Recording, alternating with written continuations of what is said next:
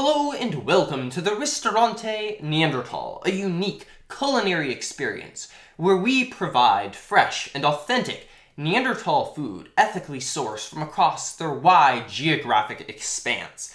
I'm Pete and I will be your waiter today, guiding you through our menu and telling you about the science behind the Neanderthal diet.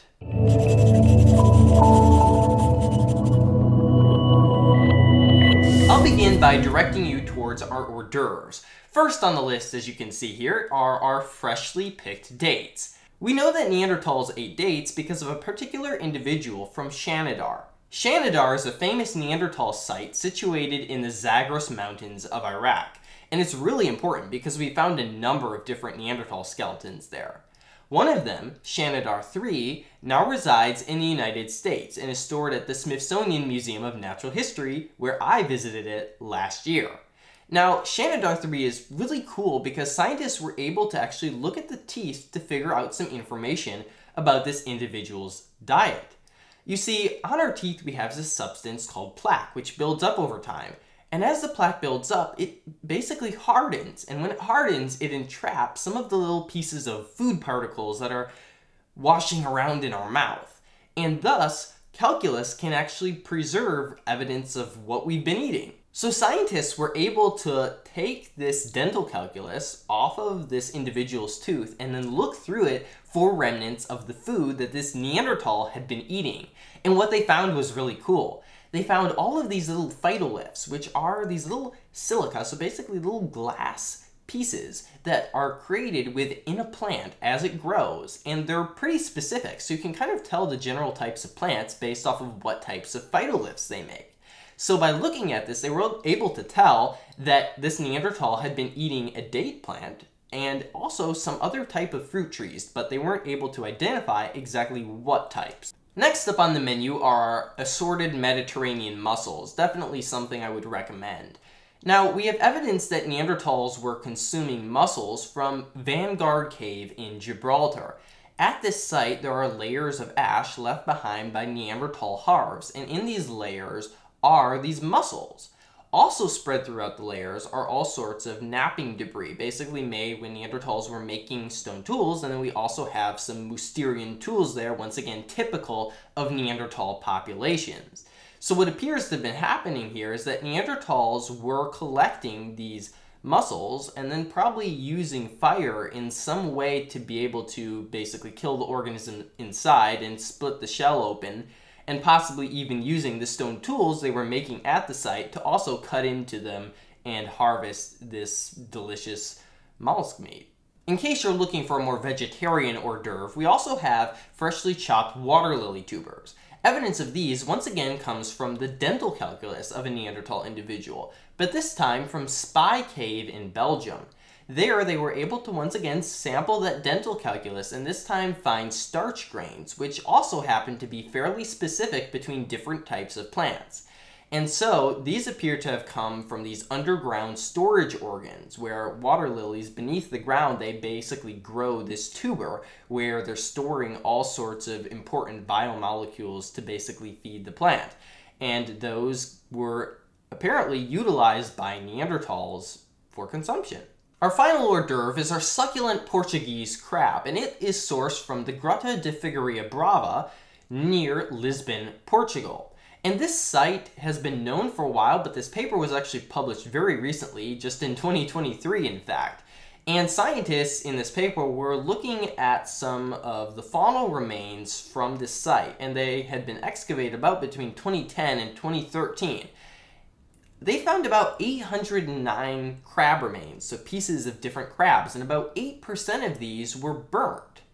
They also noticed that there seemed to be a size selection. Most of the remains came from larger crab individuals, which may indicate that Neanderthals were going out and actively looking for large crabs to eat. In addition to their burnt nature, there were scars basically on the crab shell where it appears that they were tearing off the claws. And so overall, this is a really interesting new piece of evidence which ties together our understanding that Neanderthals were also exploiting seafood.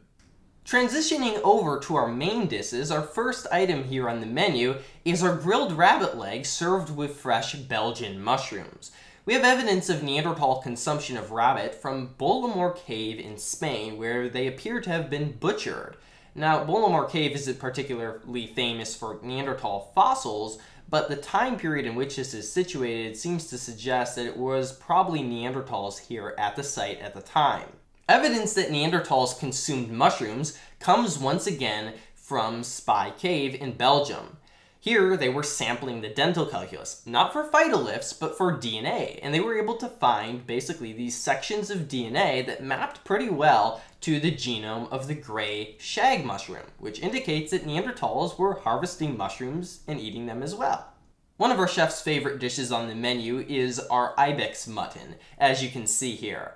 We have evidence that Neanderthals were eating ibex from a site called El Esquilú Cave in Spain.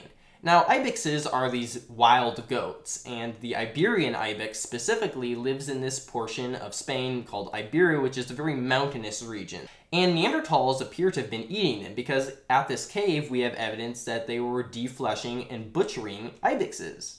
Our next item on the menu is our roasted monk seal with pine nuts. I can't say I recommend it. I've heard it's a little chewy. However, we have evidence of this from Vanguard Cave in Gibraltar, where we found a skeleton of a butchered monk seal. Scientists found something which is really fascinating. They found that Neanderthals were actually cutting basically the humerus off of the scapula here, which they noted is something that we see in Inuits who were eating seals very recently, that they would also butcher them by cutting off their flippers right at the scapular joint.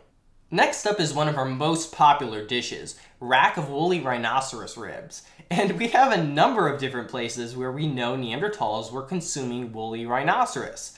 One of these is from Spy Cave in Belgium once again. Here, when they were sequencing the dental calculus, they also found genetic markers that mapped to that of the woolly rhinoceros, whose DNA we've sequenced from other locations. Further evidence comes from Erd, a site in Hungary where they found butchered woolly rhinoceros skeletons. And when they looked at the bones, they could see those specific cut marks that Neanderthals had made when they were taking off the flesh. Finally on our menu is our straight-tusked elephant steak, another favorite. There was a recent 2023 publication on this, which revealed that Neanderthals were butchering straight-tusked elephants at Neumark Nord in Germany. Quite a long time ago, scientists had discovered a wooden spear at this site, and they also discovered a lot of large animal bones, such as these straight-tusked elephant bones. All over the skeletons, they were finding these cut marks. For example, they found cut marks on the sides of the jaw, indicating that they were removing the mandible. They found cut marks in the back of the throat, basically, where Neanderthals had cut out the tongue, and also along the back of the vertebrae, where they were basically removing the backstrap muscles, which are also very good to eat. I hope you've seen just how varied the Neanderthal diet is. Now, obviously, many Neanderthals might not have eaten some of these more location-specific dietary items. However, it shows that when Neanderthals were migrating throughout Asia and Europe and the Middle East, they were encountering new environments where there were new food sources, and Neanderthals were readily adapting to these new food sources to eat large game, but also plants and also aquatic mammals and other aquatic life. And so I think this shows just how versatile and really human Neanderthals were in terms of their diet. Thank you all for watching. If you haven't already, please make sure to like and subscribe.